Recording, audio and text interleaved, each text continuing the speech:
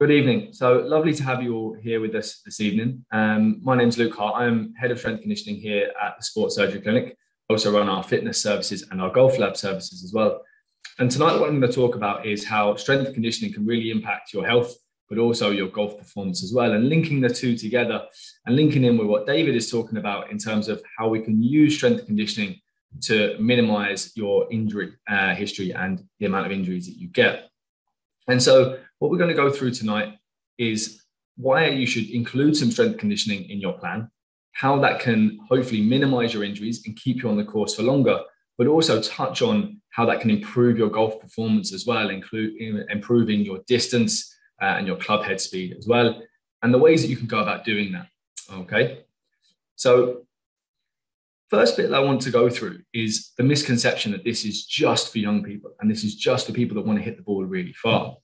More and more, we're seeing everybody of all demographics and all walks of life are being able to hit the ball a little bit further. But more importantly, strength conditioning is for everybody. It is a massively healthy activity and really, really helps you maintain that muscle mass and maintain what you love for longer. So that was the first bit. I just wanted to put that out there because often people look at some of the videos that we pop up today and think, geez, I could never do that. And actually, sometimes a lot of the clients that we have with inside 6 months even are actually doing some of what you'll see on the videos today. And we've had people, male, female, 60, 70, all doing some of the videos that you're going to see tonight. Okay. And hopefully then I'm also going to talk to you about why being strong is so good for you in the long term. And so we know that the World Health Association really thinks this is something we should be doing. They advocate for everybody to be doing 2 strength and conditioning sessions a week. And on top of that, they also say that we should be doing about 150 minutes of low intensity activity. Well, the good thing for everyone who plays golf is pretty much all of us should get that at least once in a week. But when the nights are like they are at the moment and it's a little bit dark out, you might want to think about adding a second session in, and that might be your strength conditioning session. It could also be a bike. It could also be a long walk, but just something maybe in the mid of the week, Tuesday, Wednesday, away from the weekend when generally we have our competitions and we're out on the golf course that you could do just to keep your physical activity up, or maybe, keep that strength up and, minimize the chances of joint pain, back pain, and especially any kind of bone stress issues as well. And so it's a massively healthy activity that we want to do. So why is it important? Well, David's going to talk about this evening as well, in terms of the fact that with golfers, up to 50% of people will experience some form of lower back pain within the season, each year. About 25% will experience some form of elbow and wrist pain, and up to 20% will have some form of knee pain. And generally with golf, most people don't stop golf because they don't enjoy it anymore. It's generally a lifelong sport. We love it for as long as we can play. And so it's generally injuries that stop us from playing. It's not any other reason. And so if we can minimize the risk of injury, then really, hopefully we can keep you playing golf for as long as you want to play golf and playing to the level and the performance you want to as best as possible.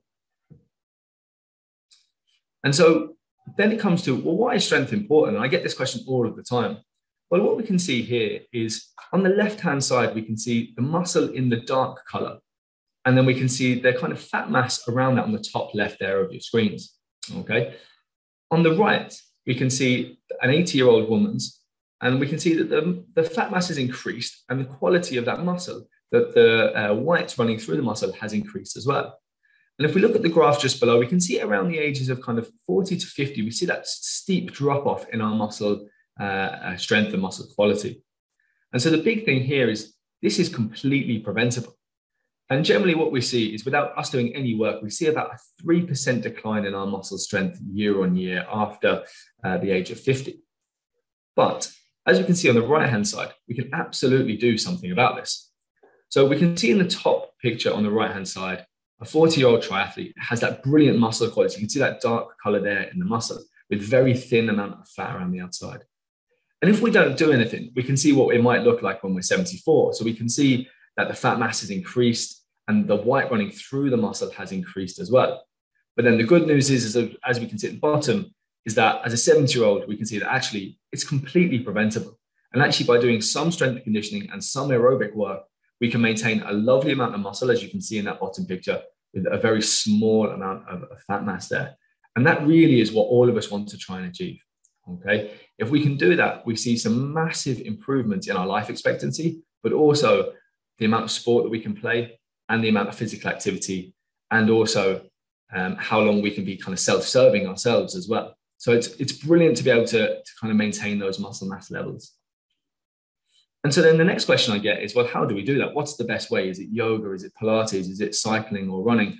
Well, the answer is really a bit of a mixture. So what we can see from this study that was conducted is that strength and endurance together gave the best results in lower limb strength and in upper limb strength and muscle mass. So having some strength exercises, but also some endurance exercises during the week had better results than even strength training alone or endurance training alone. And so for us that play golf, we're already getting our endurance really mostly from the stuff that we do on the course. So really the only thing that we probably need to add in a little bit more of is maybe that strength training. And maybe in the winter time, if we're only getting out once a week, and maybe sometimes only even for 9 holes, is maybe a little bit of endurance, maybe in the mid portion of the week. So whether that's a walk, a cycle, a run, something of that nature would be very, very helpful. And so the first things that we lose as we get older are strength and power. So it makes sense that they're really the things we want to focus on. They're the bits, the key qualities that we want to try and keep for as long as possible. Okay. And so I've got a little bit of a challenge for you tonight. Okay. So there's a brilliant relationship between leg extension power. That's essentially your thigh muscles. Okay. So the muscles in the front of your leg, and how many sit to stands that you can do in 30 seconds. Okay. And there's a really good association. The more you can do, the better the muscle mass. And I've got the results that you should be aiming for in the next slide. But first off, what I'd like you to do is I'd like you to, hopefully in the chair that you're sitting on at home, I want you to move the chair a half foot back. And what I'm going to get you to do is I'm going to pop a video on the screen for 30 seconds. And I'm going to get you now to try and stand up as many times as you can in 30 seconds, sit all the way back down again and stand up again. Okay. And naturally, this is for anyone who hasn't got any knee or lower back pain. So just what I want you to do is slide the chairs back now. And what I'd like you to do is put your hands out in front of you if you can, so you can't use your hands on your legs, okay? And if you get yourselves ready, and what I'd like you to do is when the video starts playing, when you start to hear the music, I want you to go for as many as you can, okay, inside 30 seconds, okay? So if you get yourselves ready.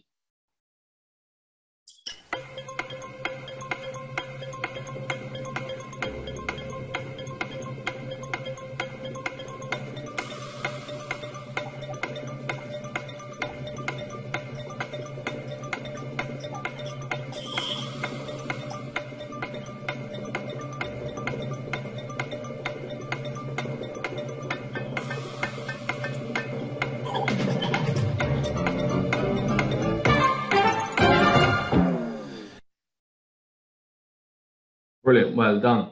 So just have a little breather for a second after doing that, okay? And so we have our results here. So just whilst you're having a breather, what we can see is that if you've got 22, you've done really well. You're in that nice green category. You've got a good level of strength. Now, I'll show you later that maybe that's really good for just general health. For golf, we wouldn't even mind you pushing that up a little bit. 15, you're in that amber kind of zone, okay? So we probably want to get you doing some strength conditioning work. And if we're on 11, then we definitely want to help you along and definitely get those legs a little bit stronger if we can. Okay. So hopefully you've all done well there, but it's a really nice test and it is an easy test to do. And it is just a baseline level test, but it gives us a good indication of whether we maybe need to do a little bit more in that strength work. And I would say definitely if we're only just getting the 22, we could definitely help you push that on a little bit more, especially to help your golf as well. And so then how strong is strong enough? And that's the question we get asked all the time, okay? And so we have a couple of kind of bits here that we would kind of present. And a lot of people think, these are really hard, but actually we tend to see people achieve these within inside 6 to 12 months, regardless of age, really, okay? And so on the left, we can see is your leg kind of strength that we want to achieve. And that's a front squat, if you're happy to squat, between 50 and 75% of your body weight. Or a wall hold, 4 lots of 1 minute, holding against the wall at 90 degrees, kind of flat against the wall. Or a leg press of 1.5 to 2 times body weight. Okay, and you only have to achieve one of them. We're not asking you to achieve all 3. For your posterior chain, and that's the muscles at the back of your body, so such as your lower back, your bum, and your hamstrings, we look at a deadlift of 1 times your body weight, or a hip thrust of 1 to 1.5 times your body weight. And then for the upper body, now the upper body is really important in golf. And it's especially important as we age. and for females, I think this is really important for bone mineral density, is 8 to 10 push-ups. Okay, now that can be any version. It could be flat or it could be on an incline. 1 to 3 pull-ups, which is pretty tricky, to be honest with you, or pulling 30 to 40% of your body weight on a cable machine. So like the ones you have in the gym where you would attach onto the cable and then you can pull a single arm. Okay, and so they're the targets that we should aim for. But that can take time, and that might take 6 to 12 months of someone working with us for them to achieve that. And so with strength, it's really, really important for our health, because what we find is that generally, if you're strong, you have a better life expectancy than if you're slightly weaker. And studies have shown that if you're strong and you have a slightly higher BMI, you still actually have a slightly better life expectancy than maybe someone who's weaker but has a lower BMI. Okay, so when all things are equal, being strong is actually very, very healthy for you, even if you have a slightly higher BMI, versus maybe someone who has a slightly lower BMI but actually isn't as weak. So for everything else being equal, being stronger is definitely going to have a better life expectancy, but also it's going to have big impacts on how active you can be throughout your years as well. So it's really, really important. So then what relates kind of the strength back to club head speed? Well, what we found is in the studies in professional golfers is that the stronger you are, the better your club head speed. And if we can improve your strength by 10 or 20%, we see a good correlation of about 5 to 10% in your club head speed. Now, a lot of people say, well, geez, Luke, what does that mean? Well, about a 10% improvement in your club head speed could be up to 20 yards. So it really is that difference between maybe taking a 5-iron into the green or taking an 8-iron into a green. And in some cases, you might even get 30 or 40-yard improvements with inside kind of 8 to 12 weeks. And so it really is quite a big difference that you'll see. And it really can help you come down kind of 2 club lengths if you really commit to it. So it really can help improve your game, especially your 5-iron performance and your driver performance as well. And so we know that club head speed is linked to your handicap. So the faster your club head speed, generally the lower handicap you'll have.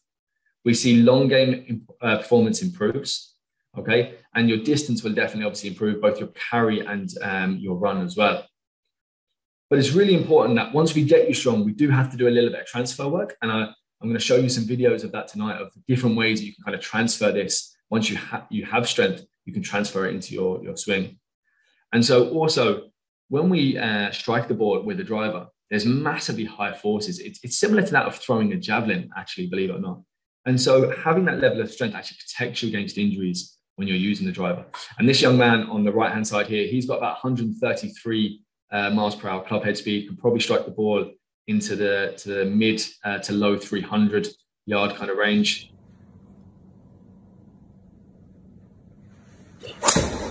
As you can see there. But to do that, we have to have a certain amount of strength. And so this is a really nice infographic, and this is of higher level golfers, so handicaps 5 to scratch. And what we can see here is actually 60-plus-year-olds can actually really hold a very good level of club head speed.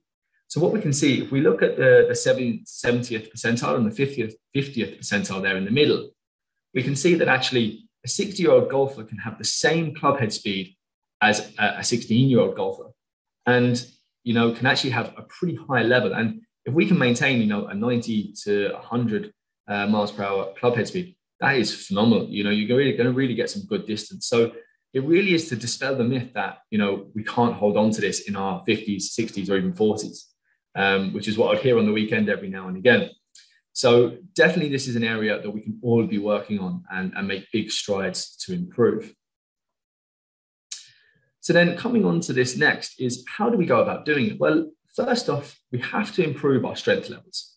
Okay, so we need to improve our maximum strength first, and then we need to transfer that down the chain. So what we then need to do is we need to do some slightly faster work to apply that. So it's a little bit like a car. We can have a really big engine, but if we don't tune the car up, that big engine probably isn't going to give us the speed that we need. Okay, so we want to start off with some strength work, then we're going to do some explosive work, and then we might do some swing speed training and some overspeed training with some clubs as well. And then hopefully we see a nice 10 up to 20% improvement in club head speed, which again, like I say, could result in up to kind of 40 yards extra on our driving distance and our hitting distance. And so we have a continuum that we use here at the clinic, and it goes from high force on the left-hand side to high velocity on the right-hand side. Okay, and I've got a few videos here to show you. So these are just some of the clips of our training here. Okay, and what we have first is an example of a high force one. This is where the bar isn't moving at all. Okay, so we're pulling up into the bar and nothing is moving. And this is really good for any injured populations, especially knee and hip pain, because that bar isn't moving. Essentially, the joint isn't moving, and therefore we can get a really good strength gain without, the creaking knees or the hips giving you any kind of issues at all. And also that's a brilliant exercise for actually protecting the lower back as well. And that's one of our high force exercises that we do. We do that with a lot of our injured populations as well. Then you can see one of my colleagues here. He's doing some deadlifts here. Now, whilst he's deadlifting here, I have to say that actually we have a lot of people in their 40s, 50s, and 60s deadlifting a very similar weight to my colleague here. But this would be another way of just strengthening your posterior chain, your hamstrings, your backside, and your lower back there. And it's very, very healthy for you. Now, obviously, you do have to start off light and gradually increase, but it's an excellent way of really increasing your strength. We also then have some of our leg strength exercises as well, which we start off. And this is just holding a dumbbell, sitting back on the box. We can all do this. You can even do this in your chairs at home, adding a little bit of extra load as well in the hands. So you're really working the core as well on this and getting that good leg strength as well. And then we move into a little bit of power work. Now, I'm not expecting everyone to do this, okay? But it's just an example of what we can do, but also for those who really want to try and push their club head speed, some examples of the different types of training that you want to do to really try and get that power into the lower limb. And again, this is one of my colleagues here doing some power work with a little bit of extra load as well onto the other side. So then it brings us on to our swing speed progressions. Okay, so once we have the prerequisite strength and we want to try and improve our actual speed of our swing, there's a couple of different progressions that we use that you can actually do down the range as well. Now, in this video, we're using a swing speed stick that actually helps us. It gives us a little bit more speed in our swing, but actually using different clubs. So you can actually use your lighter clubs, such as your pitching wedge, or heavier clubs as well, such as your 5-iron to do this with, okay? What we're focusing on is we're not actually focusing on hitting the ball here. We're just focusing on swinging as fast as we can, okay? So it's far removed from actually hitting practice on the range, okay? So the first example we have is just simply where we're trying to swing as fast as possible, okay? And we're just trying to get all of our weight behind the ball, and all you care about is trying to swing as best as you can. Secondly, then we have what we call the one-step swing. Now, this can also be called the Happy Gilmore as well. For anybody who's watched Happy Gilmore, you'll definitely recognize this one. It's where you take a big step in, and that really helps you get a little bit of extra power. Now, I definitely wouldn't advise this on the tee box, that's for sure, but it's a great way for you to try and develop a little bit of extra power.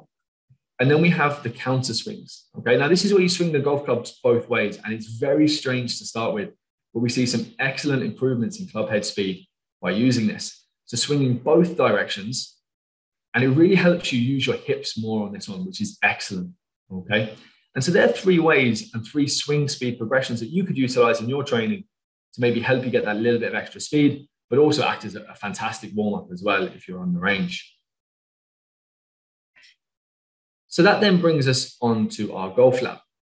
And so over the years, we've obviously done a lot with a lot of our golfers in and around Ireland. And we wanted to make a specific service for people who want to try and improve their golf or want to try and minimize their risk of injury. And so we've created the golf lab. And within the golf lab, we have a number of different tests to kind of help you. So what we have is we have some total body strength and power testing, where we test your total body strength, similar to what we saw in the video earlier of my colleague lifting the bar into an immovable weight. Okay, very, very safe. We also do some jump testing as well to see how much power you have, both double leg and single leg. And that's really interesting because we know that both your dominant and your non-dominant leg both have a really big impact on how fast you can swing the club. And then we have what's called some isokinetic strength testing. Now, what we do on this bit is we test the strength of your glutes, basically your backside muscles, because the stronger you are through them, the better we can protect your lower back, but also the more powerful you can be. So it's a really big one for us in terms of our kind of lower back risk and making sure that people don't have lower back injuries. We also have some swing speed testing, okay? And the idea there is that we can take a baseline and then compare that as you go through the program. So what we can see is over every 4 weeks, if you're in the program, you can then retest your swing speed and see, am I getting a little bit faster? And then obviously a personalized strength and conditioning program based off the results and what you want to achieve, okay? And that's really important because for some people, you might want to achieve, maximum speed, whereas others, might have had a couple of injuries, may have come from a knee replacement or a back surgery, and just want to really make sure that they're really robust and making sure that they can stay playing golf for as long as possible. So everything is absolutely individualized to you, and all of the testing is individualized to you. So all of these tests have a range that we can take you through from easy to hard. So it's all personalized from you from the start to the finish. Okay.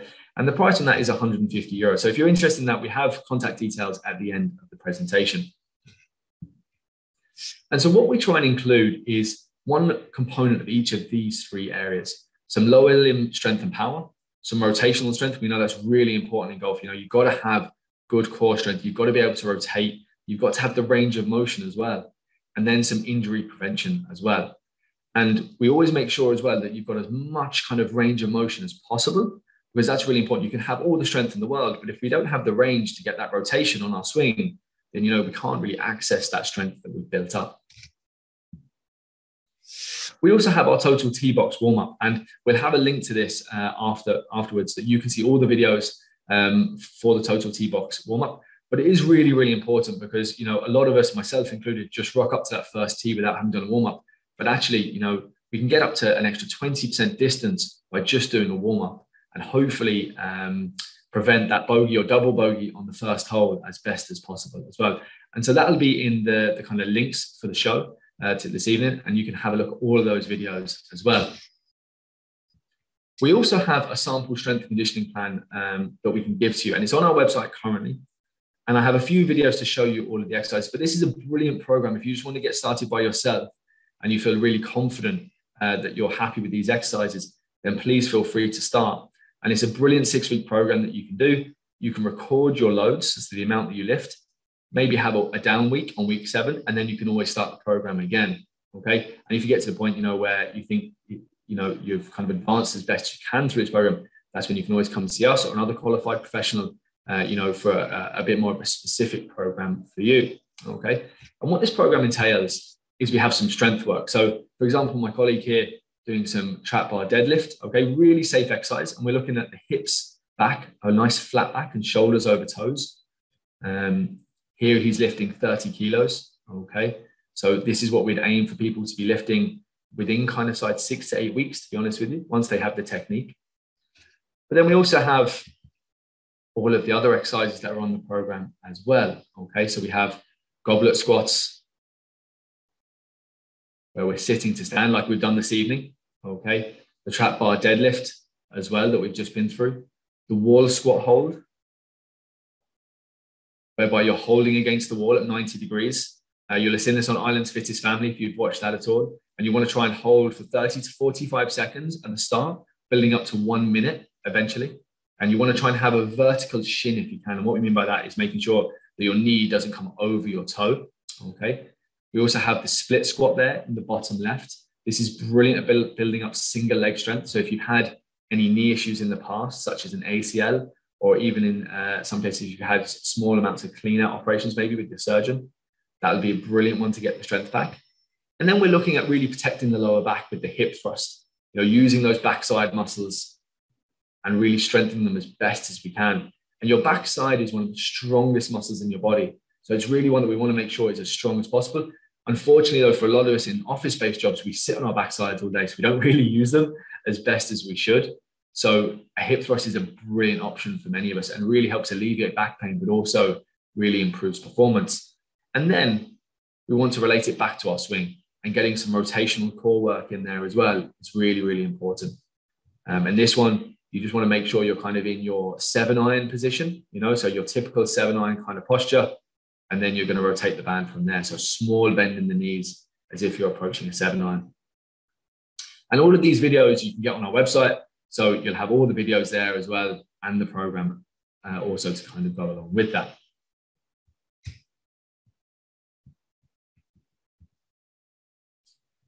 So a few takeaway thoughts from this evening, okay? Take it slow. Gradually introduce exercises. You don't need to introduce all of them. And then gradually improve them. So increase the weight, the reps, or the sets when it gets too easy. So we want to progressively overload the body, and we want to make sure that you're always finding it a little bit challenging. And when you finish a session, you want to have at least a 7 out of 10 effort. So if 10 is really hard effort, at the end of a run, maybe 1 is you're just getting out of bed. You want it to be a 6 or a 7, okay? And consistency is key.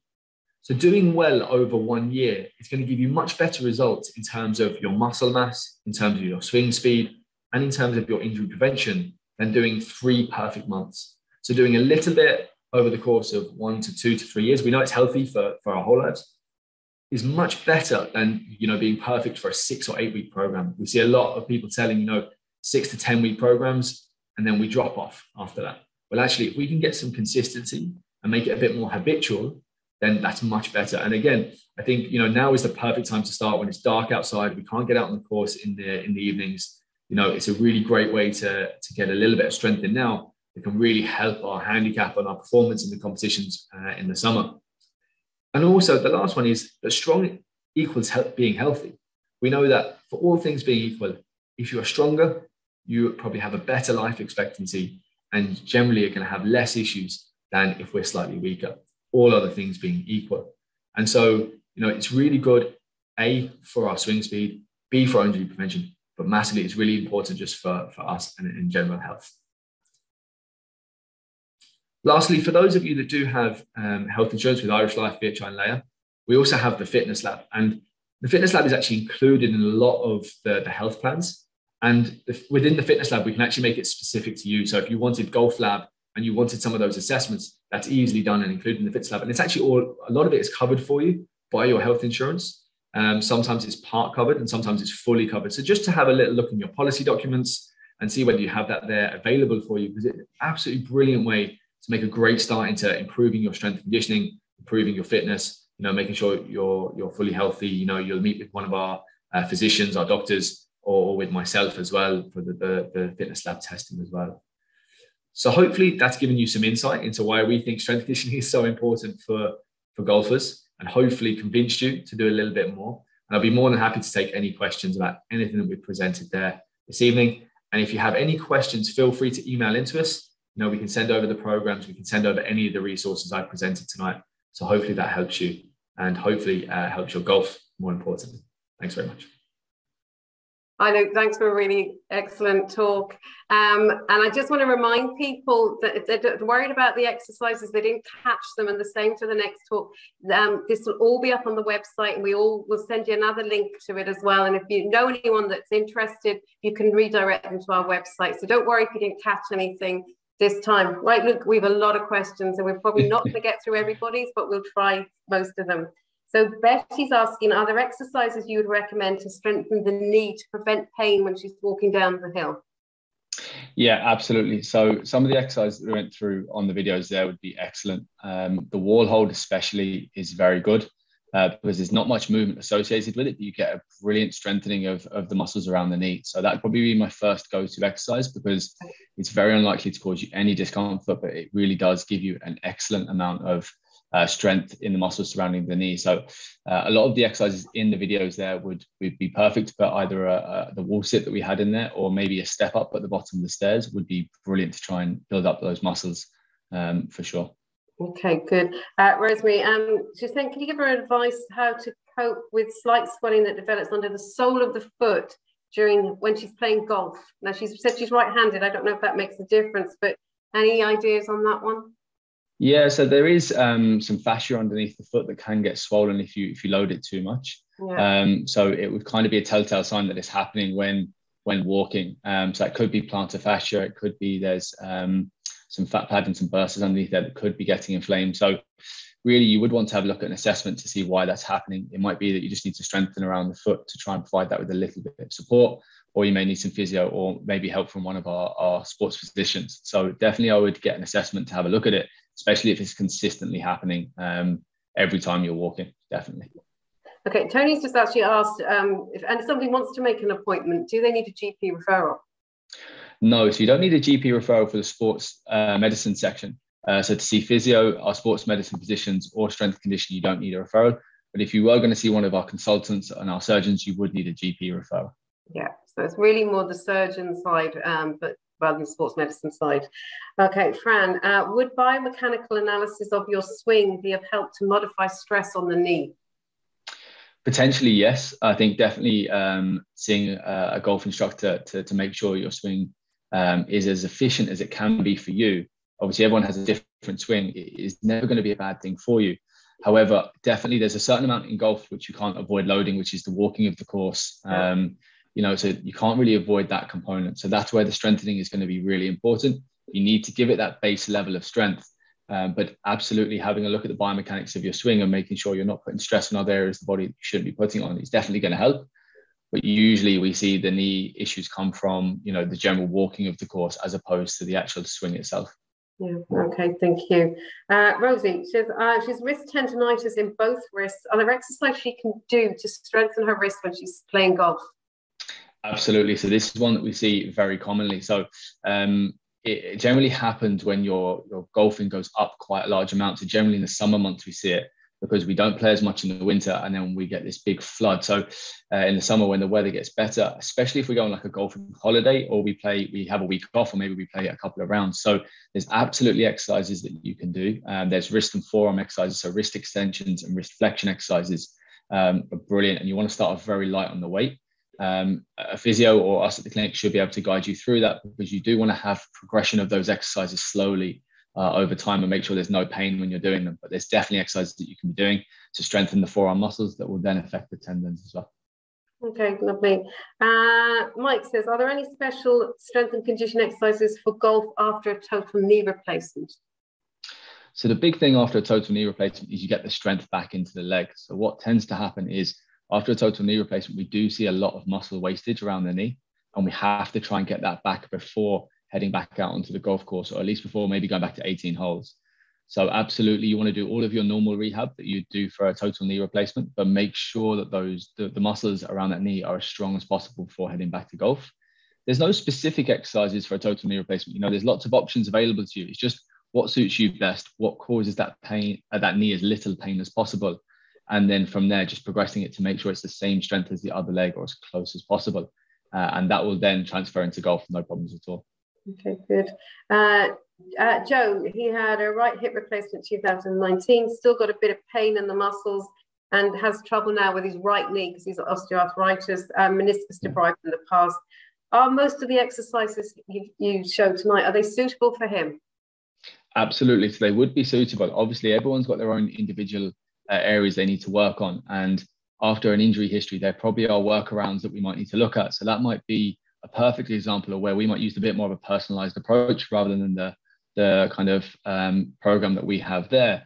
Those exercises will all be suitable for you. It's just a case of if there's certain regions or certain movements you struggle to get into, we might, adjust them for you. So raise the heights maybe that you do certain ones from, or we might even raise, if we were doing some form of squat or step up, we might kind of do it off a lower level, depending on what your range of motion is like. But absolutely, all of them will be suitable for you. It's just adjusting them and personalizing them for you is what I'd say is really the important component to that. Okay, lovely. Alana, is a good warm-up important to play better from the start of your round? Often it takes 3 to 4 holes to get going. Yeah, that's a brilliant question. So it's absolutely vital, really, that you do it not only just from an injury perspective, but like you said there, from a performance perspective. So the evidence is you can kind of get up to 10 or 15% power improvements if you do a good warm-up, but also just in terms of your scoring over the first 4 holes, you will do better if you do a warm-up. So I think we've all been there where we've rushed onto that first tee and the first 2 holes are a complete write-off, and then you kind of sit there and you're trying to dig yourself out of it. But if we can get warm-up time, then that's really important. Now, the first thing I would do is try and get your range of motion, because if we're jumping out of the car after a long day at work, you know, we're not going to be able to rotate the same that we do kind of 4 or 5 holes. So getting your rotation and doing some movement and some swings is the most important. But if you have time, a few squats on the tee box, like we said there, the total tee box warm up, we have the videos online for you, would be brilliant. So just, there's a few exercises you can literally do on the first tee. You don't necessarily need to go to the driving range or to the nets, but I think it's absolutely vital you try and give yourself at least 5 minutes just to get a few swings and get that rotation if you can. Yeah, lovely. Thanks, Luke. Okay, James said, Luke, he says he has, if I have a bad swing, I get a sharp pain in my left hip, no pain after a good swing. Can you recommend any exercises? So dependent on the swing and dependent on the club that you're using as well. I mean, it might be that on the ones where you're getting pain, there could be a compensation. So you could be moving away from the ball or putting more pressure on that lead leg. So it sounds like when you're utilizing that leg a little bit more, you could be getting pain. Again, without having a look at your swing or seeing what you're doing, that would be pretty tricky. But definitely there'd be some exercises to probably help you, but we have to see the underlying reason of that. So it could be that we just need strength around your lateral hip. You know, a lot of the time we sway back in our golf swing and that causes us a little bit of an issue. But it'd definitely be something we need to look at and probably do an assessment on to see why that might be causing you some difficulty and some pinching. Yeah. Someone just said, she was watching the video and she said, on the wall hug, it states, could you just tell her again, where should her knee be in relation to her ankle? Yeah, so if you're doing the wall hold, your knee in relation to your ankle should be literally straight up. So your knee should be facing towards the ceiling. What you don't want is your knee going over the top of your toes. So that's probably an easier way to think about it. You want your knee in line with your ankle. You don't want your knee over the top of your toe. So essentially what you should be able to do is you should be able to see your shoelaces at all times when you do that exercise. So you should be able to see your toes the whole time. Lovely. Listen, Luke, that was great. Thanks very much. If we have some more questions for you, we'll email them over to you, and you can answer them.